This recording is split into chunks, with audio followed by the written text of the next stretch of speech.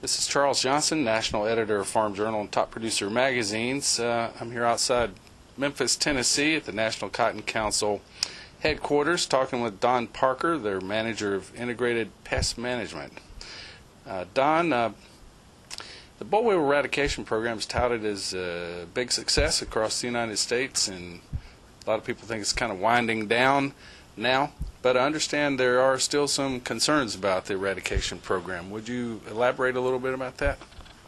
Yeah, Charles, the program has been extremely successful, and whenever you think about where we started out up through North Carolina and moved down through the country, the program has made tremendous success. However, we try to point out to everyone that the boll weevil has not completely been eradicated at this time, and until the job is completed, we don't need to get relaxed.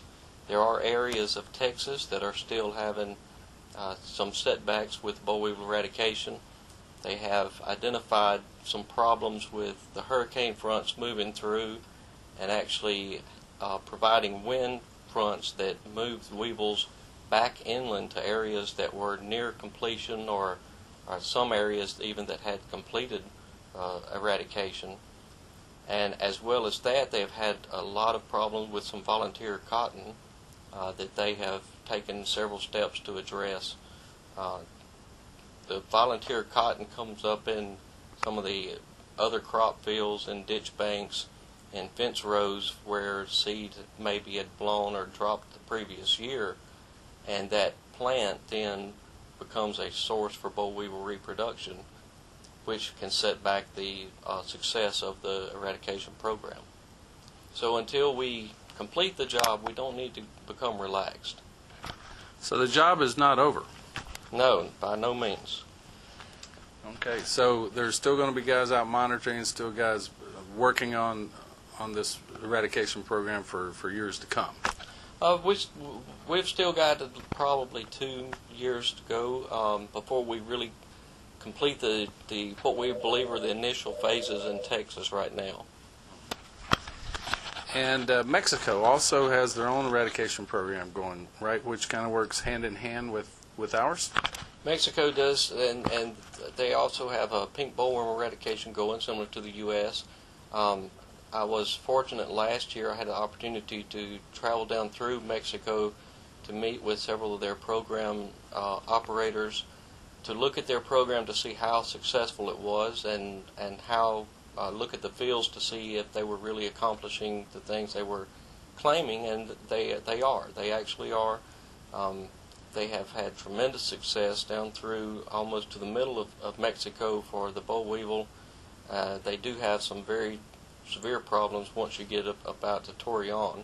But as far as that upper part, the border areas, they've had tremendous success, and the way that we should look at that is the further they can get the boll weevil from our border, the better off we're going to be, because once we move through eradication and we enter that post-eradication phase, it will be a monitoring to make sure that we don't get a reinfestation.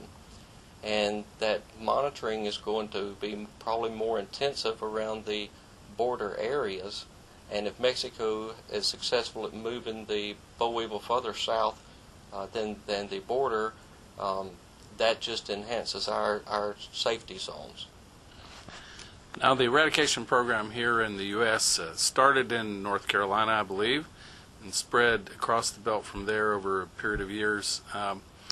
Are we still, as we monitor in these original areas for the eradication program, are we picking up any weevil activity there, or is it pretty much eradicated there?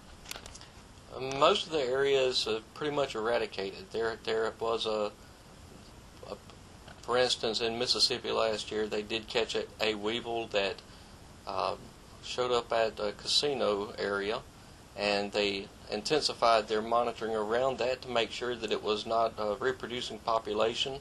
They did not find anything, so it is believed that that one possibly rode in on a vehicle to the casino. But I guess the weevil wanted to do a little gambling himself. Yeah. As we go up through North Carolina, all of that area still remained very clean.